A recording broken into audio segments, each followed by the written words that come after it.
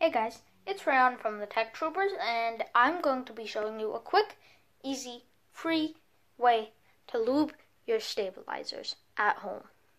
So, what you'll need is Vaseline or some other thick lubricant and a thin paintbrush. Next, you are going to take off your space bar.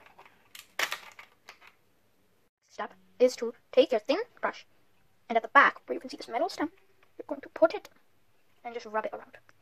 Gently, at the bottom, rub it around. Same for the other one. You're going to take it, undo it, apply some more if you want, and just rub it around.